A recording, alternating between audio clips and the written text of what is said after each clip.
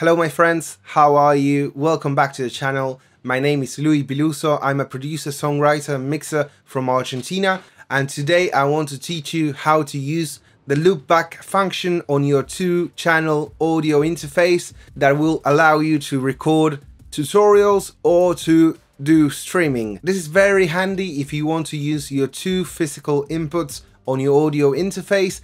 I'm going to use the Arturia MiniFuse 2, which is quite a cheap audio interface, so many of you might have it, or if you have another one that is quite modern, you'll realize that it probably has the same function, so this video will be good for you as well. So the concept behind this is that we want to record the physical inputs plus everything that's been reproduced in the computer, like YouTube or Spotify or a video reproduction app like VLC or something like that.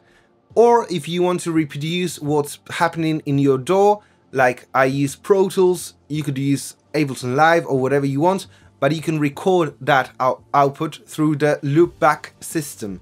I'm going to do it on Mac, but feel free to get the manual out for Windows, but the concept will be the same, so follow me through on this video. And of course, please, this channel is quite new and I really need your support, so if you like this kind of videos, hit the subscribe button. It's completely free. I'm going to be teaching everything I know about music production and mixing and songwriting, so you don't miss any videos. So if you like this video as well, give me a thumbs up and leave me a comment. I'll be reading everything.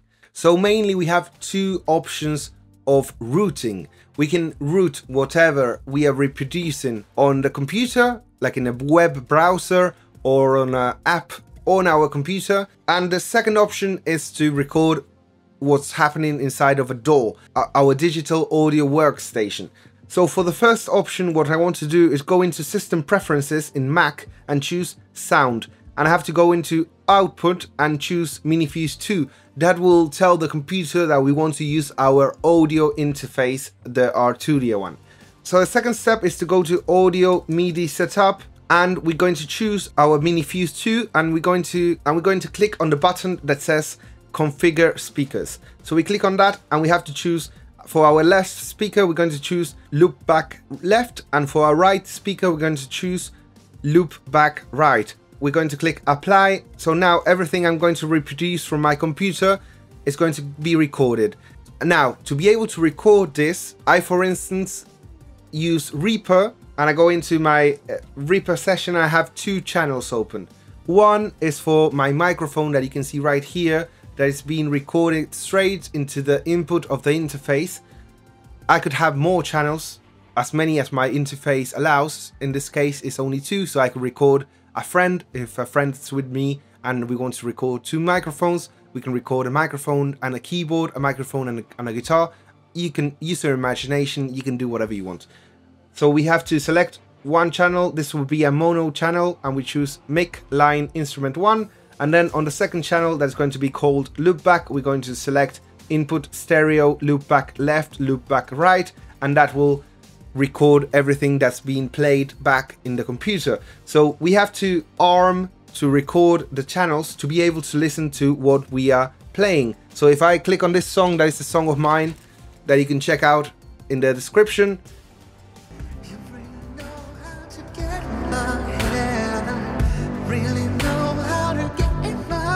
We can see that it's being recorded and we can listen to what we are playing.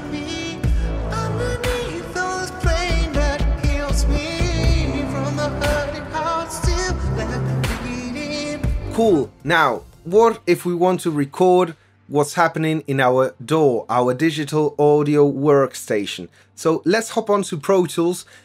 The reason why I was using Reaper before, it's because I normally use Pro Tools. So I want to record my microphone and I want to record what's happening inside of Pro Tools. I'm hitting play, record, stopping, and I want the output of that to be recorded. So I use 2 different digital audio workstations to be able to accomplish that.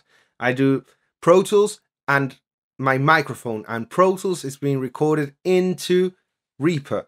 So first in Pro Tools, we have to make sure, like in Setup, Playback Engine, that we have selected our MiniFuse 2. Then we're going to go into Setup, I/O inputs and outputs. Under output, we're going to select default, and that will open up our 2 stereo channels. So we have 4, we have 2 physical and 2 digital ones. So we're going to select OK. Now I have a session open of my good friend Umran Syed, that is a client from the US, a very good rapper. This is a record I'm mixing right now. So I'm going to go to my main instrumental bus, and I'm going to select the output, LoopBack left and LoopBack right. Once I selected that, I can hit play.